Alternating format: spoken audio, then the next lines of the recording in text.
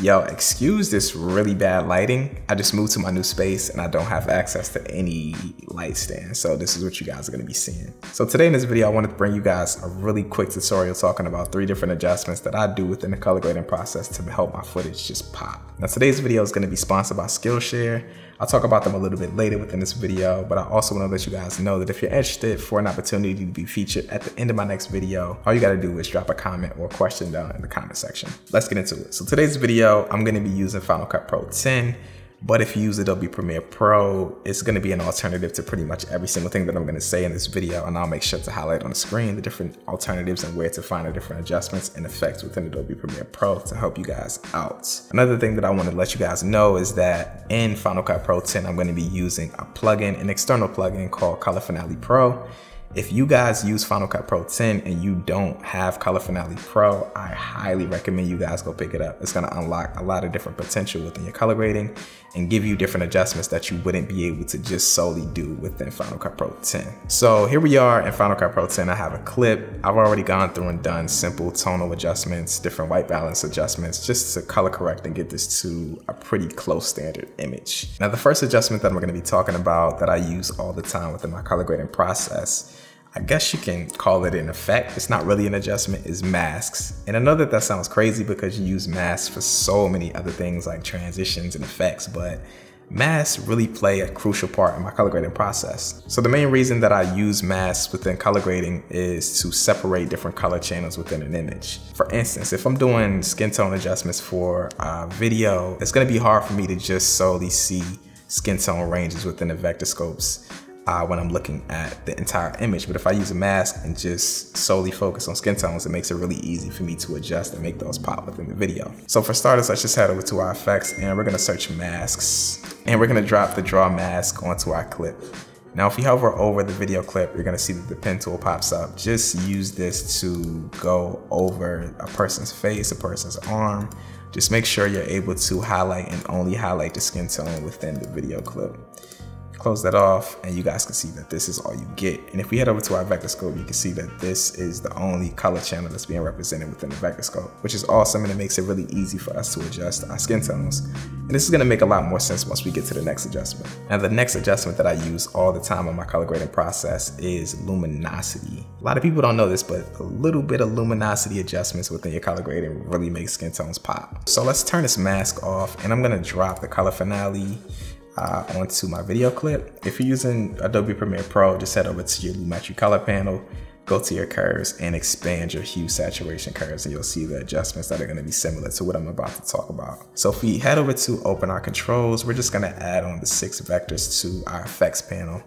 And you guys can see it's gonna show us a bunch of different colors that represent the color ranges within the image that we're gonna be color grading. So skin tones tend to lie between the yellow and red color range. So I'm just gonna use yellow and red and I'm just gonna slightly drop down the luminosity, and I want you guys to pay attention to what it does to the skin tones. So I'm gonna head over to red and I'm just gonna slightly drop it down. As you guys can see, it's just making the colors so rich, the colors just pop within the skin tones. And I'm just gonna drop the yellow down just a tad bit as well. And we can even take this a step further by using the adjustment that I was talking about previously, the mask. So if we turn on the mask and we head over to our vector scope, we can see that the skin tone range within the image is kind of leaning a little bit towards the yellow side. So I'm just gonna use my hue adjustments to kind of straighten that up and get it closer to this line that's represented for skin tones. So for red, I'm gonna adjust the hue just a little bit to the right, and I'm gonna adjust the yellow to the right just a little bit as well.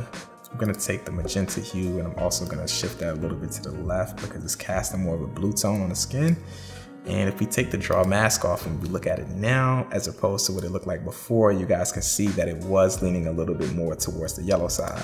So a little bit of luminosity adjustments, a little bit of hue adjustments included with the mask is gonna help you guys really get your skin tones to punch a lot within your color grading. Now, before we get into this final adjustment, I wanna give a shout out to Skillshare, the sponsor of today's video. Skillshare is an online platform with thousands of courses to help you learn about photography, videography, and tons of other creative fields. Ironically, Skillshare has a handful of courses just about the color grading process in itself. So for the people out there who are interested in sharpening their creative skills, It's gonna be a link down in the description that's gonna give you guys the first 2 months for completely free on the Skillshare platform. So if you're interested, you wanna take your creativity and your learning to the next level, make sure you guys head over to that link in the description, sign up for Skillshare and get your first 2 months for completely free. Now the last adjustment that I use all the time to get my footage to pop is curves.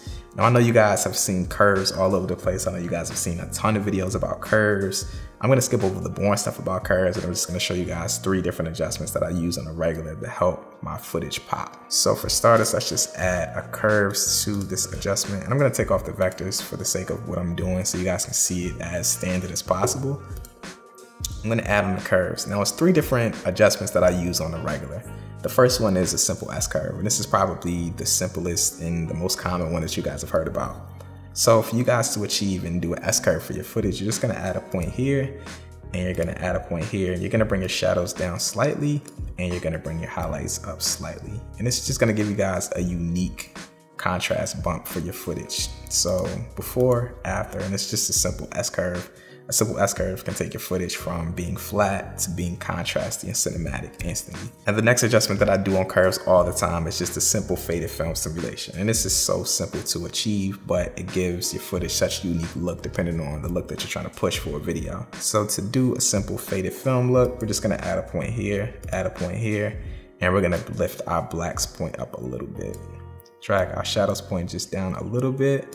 And as you guys can see, this is just how you get that simple faded film look. But this is really simple to overdo, so I would just say do it subtly. Something that's gonna add to when you wanna give off that vintage look for your footage. And the third and final adjustment that I do all the time within the curves panel is just a simple mid-tone bump. So if we add a point here, we add a point here, and we add a point here, all we're gonna have to do is grab this middle point and drag it to the left and up a little bit, and it's gonna make all the tones within the mid-tone range just pop with contrast. So if you're looking for a mid-tone contrast bump, but you don't really want to affect the whites and the blacks within the image, this is gonna be a really easy trick for you guys to get those mid-tones to pop within the image. And that's pretty much it. Before we get out of here, I wanna read a couple questions and comments from our previous video. The first comment comes from Android Tech, and they ask, what is your favorite gimbal? Love your vids, bro, keep it up. Appreciate it, man. My favorite gimbal has to be the Ronin M.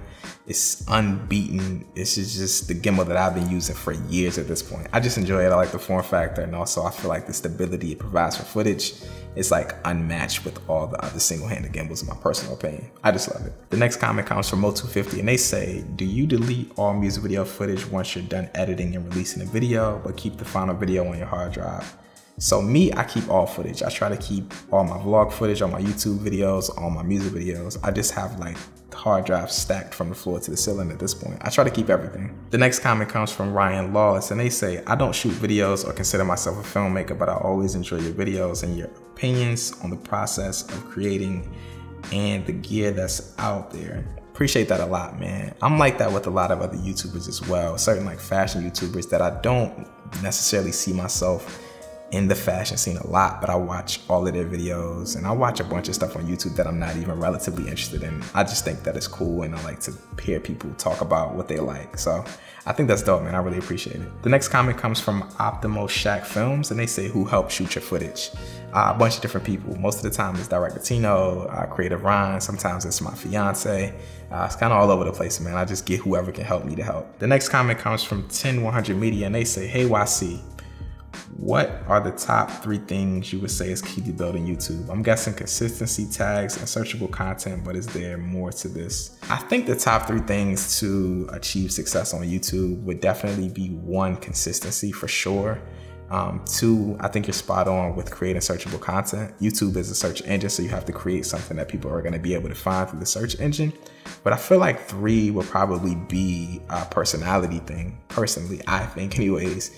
Think about how many videos you watch on YouTube, but you never hit that subscribe button. Like, what makes you hit subscribe and not subscribe?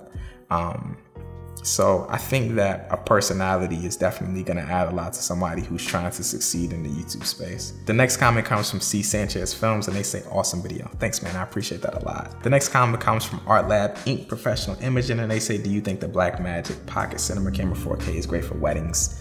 I think it would create some really good quality video footage, but I don't think that it would be the most convenient thing to use for weddings. The battery life, no autofocus, things like that are something that really matter within the wedding space, I would believe. And that's pretty much it, man. I appreciate you guys for checking out this video. Make sure to drop a comment down in the comment section.